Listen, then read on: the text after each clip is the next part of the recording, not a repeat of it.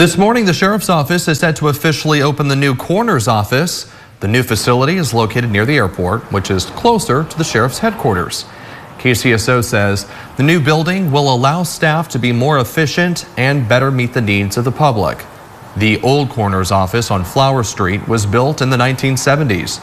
Kearns' population at the time was about 330,000.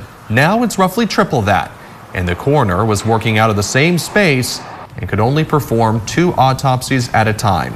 A grand jury report published in 2020 highlighted the issue, saying the office needed to be updated. County supervisors approved the move a year later.